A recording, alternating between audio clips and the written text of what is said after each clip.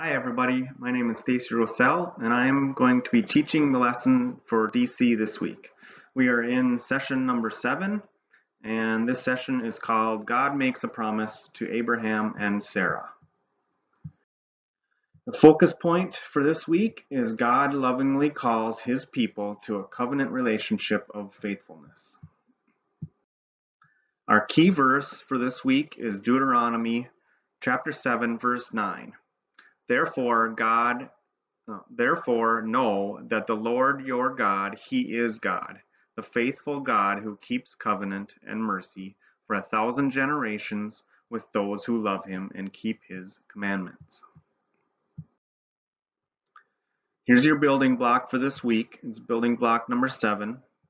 Don't forget that you're supposed to be memorizing these each week. So I would memorize this one this week, but then go back and review the other 6 from the last week's. So this week's building block is the mentor asks the question, what is meant by a covenant between God and his people? And the student memorizes this part.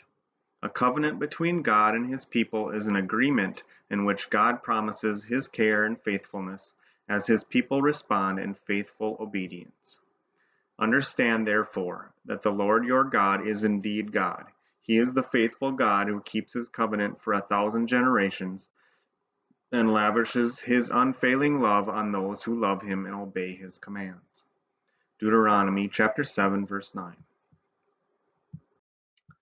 Covenants in the Bible. So if you've heard of a covenant before, there's quite a few of them in the Bible. Today we're going to be talking about the Abrahamic covenant, but there's actually around 7 of them in the Bible, and it's sort of almost a framework in the Bible.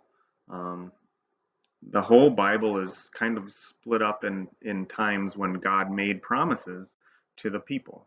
Some of them were conditional promises, some of them were unconditional promises. The first he made with Adam in the Garden of Eden.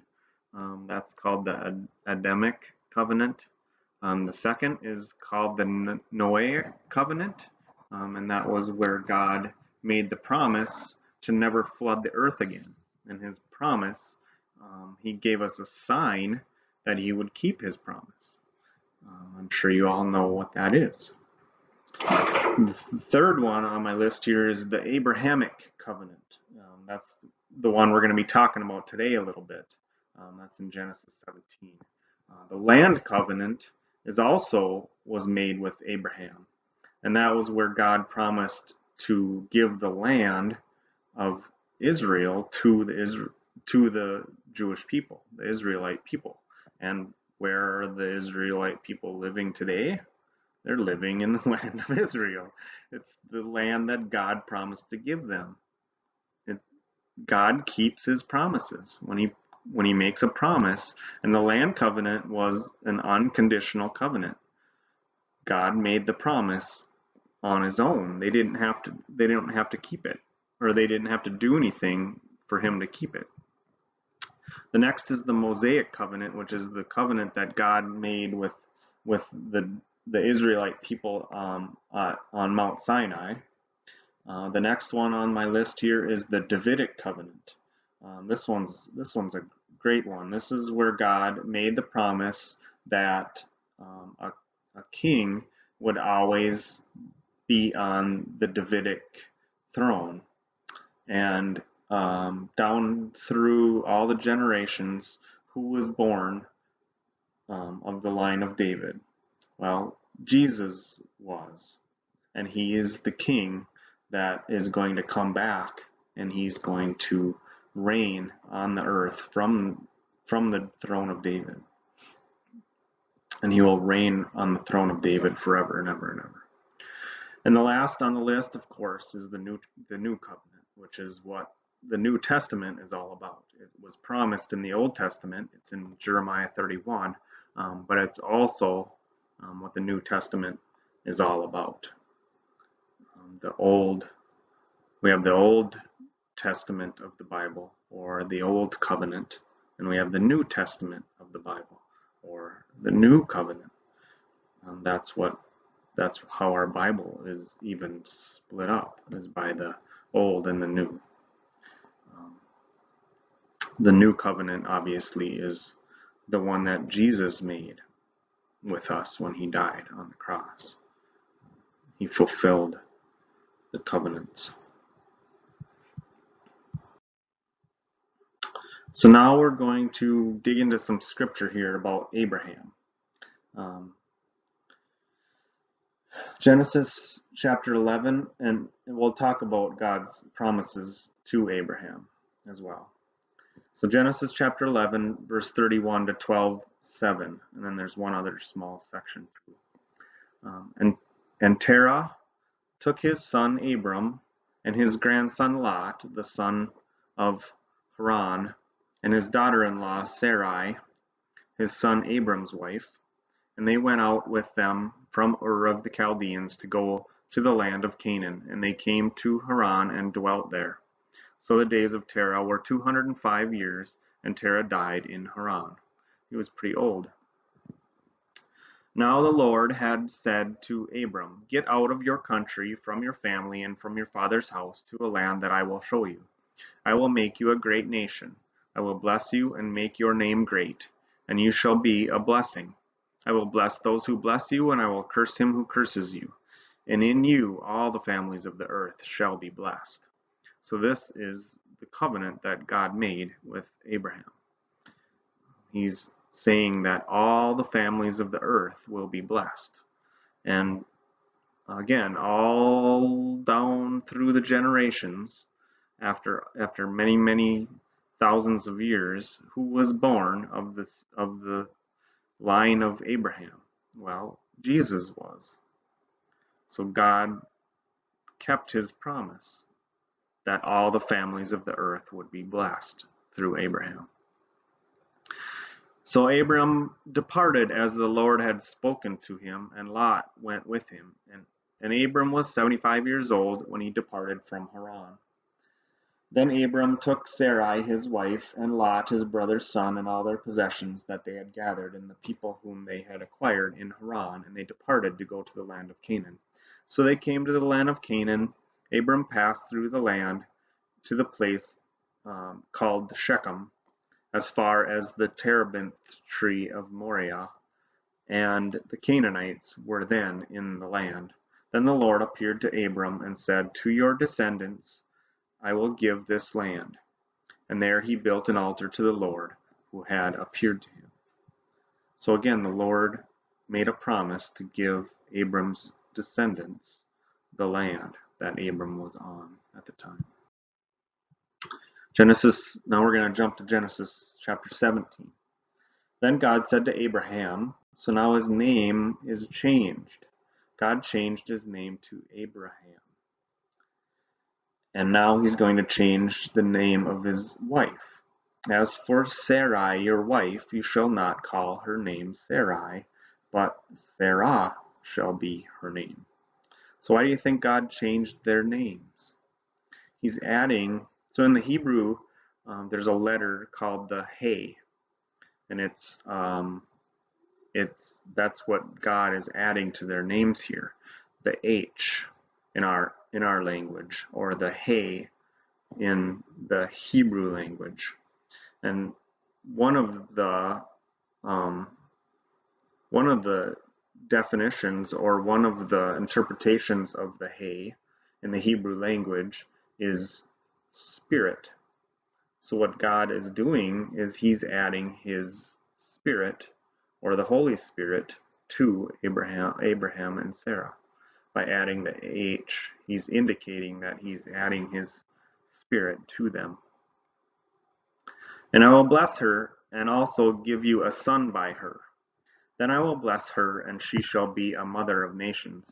Kings of people shall be from her. Then Abraham fell on his face and laughed, and said in his heart, "Shall a child be born to a man who is 100 years old?" Abraham at the time was 99, and his wife was 90 years old. And shall Sarah, who is 90 years old, bear a child? And Abraham said to God, "Oh, that Ishmael might live before you." Then God said, "No, Sarah your wife shall bear you a son, and you shall call his name Isaac. I will establish my covenant with him for an everlasting covenant, and with his descendants after him. And as for Ishmael, I have heard you. Behold, I will have blessed him, and will make him fruitful, and will multiply him exceedingly. He shall beget 12 princes, and I will make him a great nation. But my covenant I will establish with Isaac, whom Sarah shall bear to you at this set time next year." Then he finished talking with him, and God went up from Abraham. So God made another promise to Abraham. So questions. How did God communicate with Abraham? What promises did God make to Abraham and Sarah? What questions did Abraham have? And what was Abraham and Sarah's part of the covenant? So I would suggest that you pause now and you talk these questions over with your family or your mentor or whoever's with you. All right, we will move on after you're done answering the questions. So the next little piece here is from Genesis 15.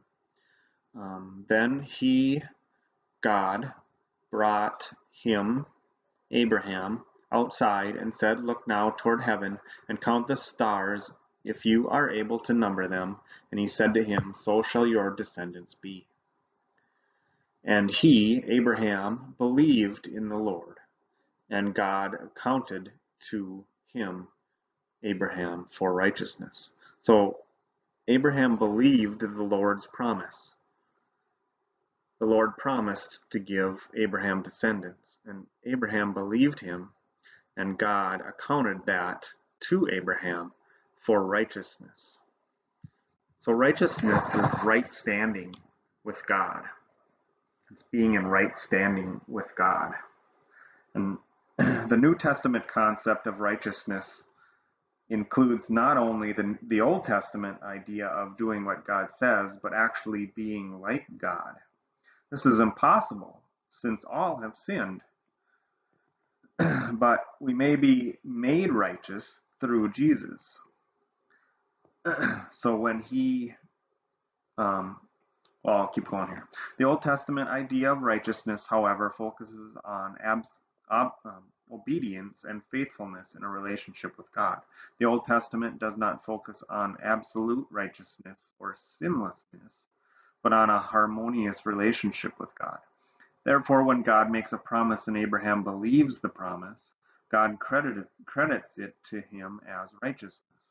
Note, however, that God is the initiator of the righteousness, not Abraham. It's not Abraham's righteousness, it's God's righteousness that's been imputed to Abraham. And it's the same in the New Testament. When we accept the sacrifice that Jesus made for us on the cross, he imputes his righteousness. When we believe him and when we believe what he did, he imputes his righteousness to us.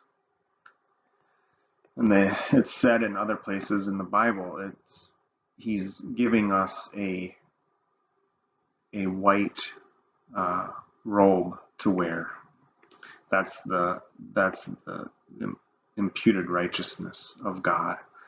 He gives us his righteousness. It's just a beautiful, beautiful promise that when we accept the Lord Jesus Christ, that he takes our sin upon himself and we get his righteousness. It's so, so beautiful and so, so amazing. It's absolutely incredible that we go from being filthy dirty to being perfectly clean and white as snow when we accept his beautiful sacrifice for us. It's stunning and amazing. So that's righteousness. That's the righteousness from the Old Testament and as well as the righteousness from the New Testament. So that's what I have for you guys for this week. As a reminder, please remember to study and memorize your building blocks and There's no worksheets for this week, so you don't have to do any worksheets. Why don't I pray? And then that'll be the end for this week. Father God, you are stunning and amazing and incredible, and every time I think about you imputing your righteousness to me and you taking my sin, I just am in awe, Lord. I am so amazed by you. You are so faithful and good. Even though sometimes we stumble and fall, Abraham was not always faithful, but he was. But but God, you've always been faithful. You make and you keep your promises. You are the promise keeper, and we are just so grateful for that. We thank you for sending Jesus to die for us, so that we can be made clean, so that we can be washed clean from our sin. And I just am so thankful for that. For all those out there that are listening to this, I just pray, Lord, that you would bless them. I pray, Lord, that you would watch over them this week and keep them safe and protect them. And just bring us back again next week. We love you, Lord, and we praise you in Jesus' name.